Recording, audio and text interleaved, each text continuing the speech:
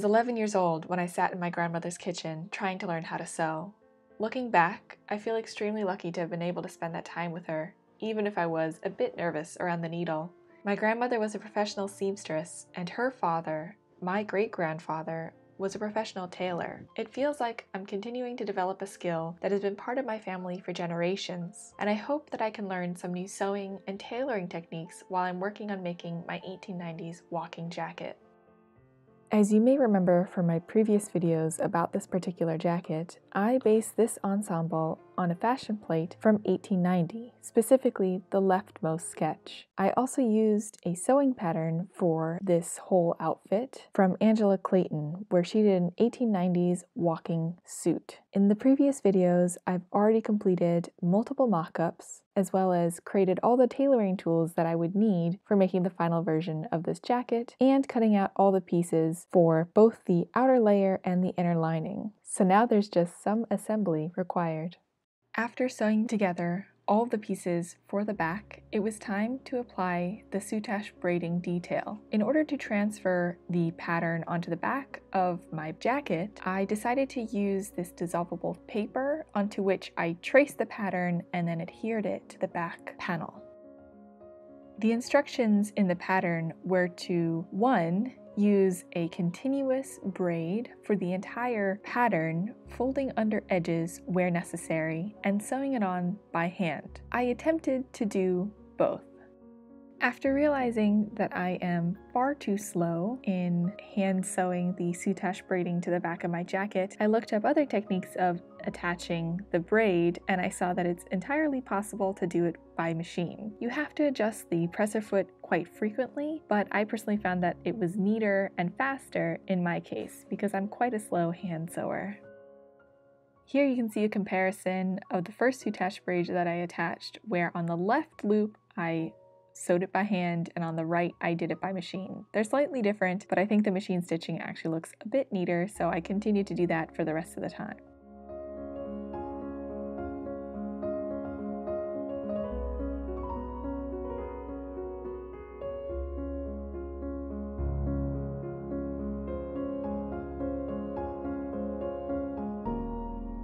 One thing I learned in this process is that in order to make the braid sit nice and flat when you're trying to do edges or corners, you can pull on one of the two internal threads that run through the soutache braiding in order to make one side shorter and have the braid naturally curve around the pattern you're trying to make.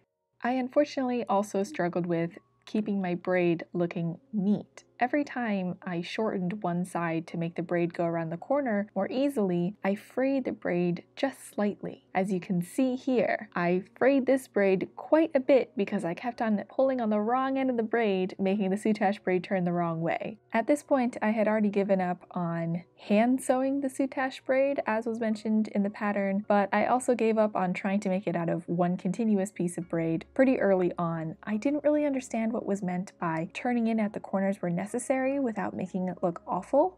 So I ended up just doing many different sections of braids in order to follow the design as given. If anyone has any better instructions for how to do this properly, please do let me know because I would love to learn how to do this the right way. Once I was done hiding all of the ends of my braids, I cut away the excess dissolvable paper and made my piece ready to soak in water to dissolve it all off. I let it sit in a shallow pan of cool water for about half an hour, and at that point, after rinsing it off one last time, it was clear of all of that paper that I had previously used to transfer the pattern. I then took it out of the pan and it was time to dry it. I did want to dry it by squeezing it out in a towel, but my dog Nutella decided that that was hers. So I decided to hang it over a railing instead to let it fully dry. At this point, I sewed the back panel with a soutache braiding on it to the two front panels that I had previously assembled. As you can probably tell from my expression, I am less than pleased with how this has turned out. I spent so much time making, remaking, unpicking, resewing, making adjustments to my mock-ups that I thought that this final piece would come together much more smoothly. However, I still think that my shoulders are far too wide and really kind of droop down over the points of my shoulders, whereas the 1890s shoulders were quite narrow, even after I'd made so many narrow shoulder adjustments. I was also a bit concerned about how high the back piece was riding up on my neck, and I wasn't exactly sure if that's the way that it should fit. I also didn't really like the gaping that was happening at the back of my arm side, as well as some of the looseness that was happening in the bust area, though I was hoping that it would be fixed by adding some stiff interfacing to the lining. At this point, I knew that I would have to rework some of my jacket bodice construction and other details. So as I was pretty frustrated and demotivated, I decided to go back to a happy place of mine, which is my original antique 1890s delineator magazines. And looking through that, I just reminded myself, really, how did the shoulders sit? How high up did the necklines of the jackets go? What am I expecting the sleeves to look like? Where do the puffs sit in the early 1890s? How flat does the collar sit? How much do the lapels curve over or up? And I had a really fun time looking at all the beautiful illustrations. I ended up finding 2 illustrations from my magazines that I think are pretty close to what I was hoping that the shoulder and collar and lapel area would look like, and I saw how high up the jacket rode on the back of the neck and how narrow the shoulders really were and where the lapels and the collar sat, making me much more comfortable in altering my jacket and making another narrow shoulder adjustment and leaving the neckline as is. Of course, in order to do this narrow shoulder adjustment, I first had to unpick my jacket body at each shoulder seam. After unpicking the shoulder seams and using the creases of where my arm was causing the fabric to fold over, I cut out the extra width of the jacket from the front panels. I used the bit of scrap that I cut off from one side as a template to know exactly how much and where to cut out from the other side. I only filmed me cutting out the front panel pieces because I was pretty nervous when doing the back panel sections of narrowing the shoulders, since that was where I had just spent hours of my time attaching the soutache braiding, so I really didn't want to make a mistake. Hopefully you can tell by my expression that I'm a little bit happier with how this looks. I think that the shoulders sit slightly better. I'm trying to account a little bit visually for the seam allowance, so it is maybe still slightly wider than I would typically like it, but I was hoping that the seam allowance would take out a little bit more of the width of the shoulders. At this point, I haven't yet adjusted for the gaping that's happening at the back of the arm side and whatever is happening in the front of this jacket. So the next step that I'm going to do is actually adjust the arm size and make them narrower at the panel where they seem to be buckling outwards. Sadly, I didn't show the process of narrowing the back of the arm size. However, this is the finished look where I actually put it on over my corset and my chemisette just to kind of get the better underneath silhouette. And I think that the gaping at the back of the arm side is really improved. And overall, how the jacket sits in the front is a little bit better as well, just because I have some more volume to fill out the extra space that's in the front. I still think that there's going to need to be some adjustments done there though, because there's some strange puckering happening at the darts. But overall, I am pleased that this is actually looking better than the first time that I sewed everything together, and I don't think I messed anything up majorly by making these adjustments on my final jacket body. I then transferred all those alterations onto the lining pieces and sewed them together. Before attaching the lining to the inside of my jacket, I wanted to press all of the seams open, and this is where my tailor's ham came in really handy. So the tailor's ham I made in my last video really helped in all the curved seams that happen in the back of the jacket, where it really gets fit and then flared towards the bottoms.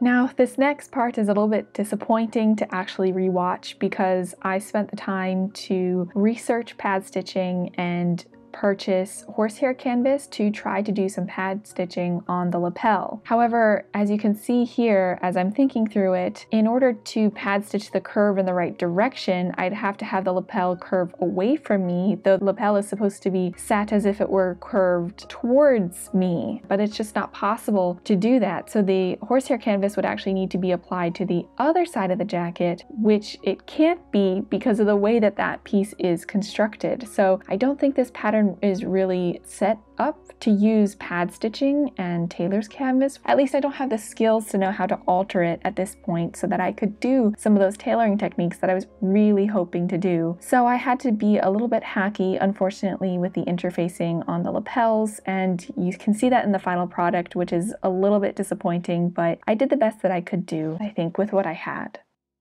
On a positive note though, I got a lot of use out of the sleeve board that I made, and I showed you guys how I made that in my last video as well. It was fantastic for ironing open the seams of the sleeves and making sure that everything was ironed flat without any creases. Unfortunately, the narrowest part of the sleeve was too narrow for the tip of the sleeve board, but this is where I luckily decided to make the sausage as well, the tailor sausage. That was just small enough to fit at the very tip end of my sleeve so that I could also iron those nice and crisply flat. After attaching the inner lining to the sleeves, I was able to then repress everything, and I had so much joy using a sleeve board that I had personally made myself. There was just extra pleasure out of using tools that I had made specifically for this purpose, although I'll hopefully get more use out of it for other sleeves as well. After a lot of sleeve pressing, I was finally ready to gather the tops of the sleeves. 1890s, at least early 1890s sleeves are very poofy right at the tip of the sleeve, and so I did the gathering stitches in long base stitches using actually upholstery thread. I learned my lesson when I had to do similar gathering on my skirt using the same fabric, and I kept on breaking the thread that I was attempting to use to gather, so I'm using very, very sturdy thread here in order to gather up the fabric and make a poof at the top of my sleeve. I'm pretty happy with how it looks. After setting, removing, resetting, removing, and resetting both sleeves multiple times, I finally decided to stop here with my left and right sleeves. Looking at it now, I can definitely see that there's some issues that I still haven't managed to figure out with setting sleeves. In the back there seems to be extra fabric. In the front I seem to have these strange diagonal creases across both sleeves. So if anyone has any idea on how I could improve how those look, please do let me know. I very much want to learn, and I still have the ability to reset those sleeves and make them look better in the future. So I need your help. Please do let me know how I can remove those creases and maybe make it not look quite so bunched in the back. But at this point, I do have sleeves set into my jacket, which is a huge moment. Of course, there are a few more soutache braid details missing from the front of my jacket, and these I decided to draw on with chalk by hand because there's horsehair canvas in here in these front panels that I did not want to get wet by using that dissolvable paper. So I marked it out by hand, and then I sewed all the braiding on with my sewing machine.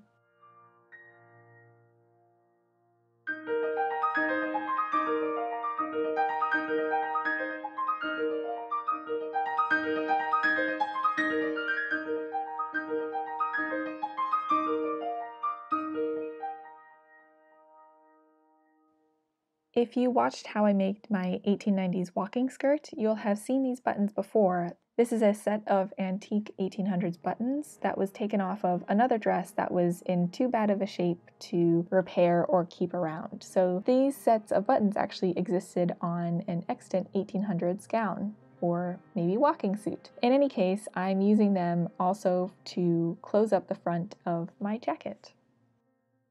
Now, technically the last step of the pattern is to sew the lining of the jacket to the outer layer of the jacket. I used long basting stitches to baste the hem of the inner lining and separately the outer layer of the jacket, and then hand sewed both of those together. It would have been faster to do this by machine, especially for me because, like I said before, I'm a very slow hand sewer, but I really didn't want the hem stitches to stick out on the right side of the jacket. So I took the time to do this by hand, and I actually think that my stitches improved quite a bit by the time I was done hemming this jacket. Now, I did say that hemming the jacket was technically the last step of the pattern. However, there's one step that I skipped while I was creating the jacket, and that was to add a lace detail to the bottom of the cuffs of each sleeve. And when I saw that, I just knew that I had to hand knit myself some lace. I decided to use the exact same pattern that I used for my chemisette at the neck, so that when I wore this jacket, the lace at the top of my neck and at the bottom of my sleeves would match. As usual, after I was finished knitting both lengths of lace that I needed for my cuffs, I starched them, this time using a homemade mixture from tapioca starch, and made sure to pin it out very open and as straight as possible along the bottom edge, where I would be sewing it to the sleeve. And there you have it, the last piece of my 1890s walking ensemble, and I am very much enjoying wearing it and taking it for a nice long walk. I spent a long time working on this jacket, and this jacket became a bit of a procrastination piece for me because it was quite intimidating for me to do such exact sewing when I really don't feel like I have the skills to do so. And when I look at it, I can definitely see a lot of areas where I could improve, but I'm also incredibly proud because it is a piece that shows that no matter how difficult something might be or where my skills are at a certain time, as long as you persist and you try and you ask for help, you can get to a result that feels really good to wear. And I do feel really proud wearing this. I do have to say thank you so much to everyone who's watched and commented on my videos when I was trying to make this, because you've given me such amazing and helpful feedback that has, while maybe the jacket isn't exactly perfect, it is so much better than if it weren't for everyone who's given me the fantastic advice. So thank you very, very much for all of the help. I also want to say that all of the kind comments have been really, really helpful as well for me as I am on this sewing journey, because I am very new to sewing and I can be a little bit hard on myself. Something else that I hope that anyone else who's watching can take away is you don't have to be a perfect sewer to put something together that you can be happy wearing. With time and trial and error and some effort, you can maybe hopefully also make an outfit, an ensemble, or a dress that you really love wearing. So I just want to say thank you again for all of the advice. And while I'm actually not quite finished yet with my ensemble, so I have a few more hand knit items that I want to finish before actually calling this complete, because this is technically a winter ensemble, so I need some accessories if I'm going to be going out in the cold. So if you enjoyed watching this video, then feel free to stick around, because next time I will be knitting a cape to go on top of this jacket. Thank you so much. I'll hopefully see you then.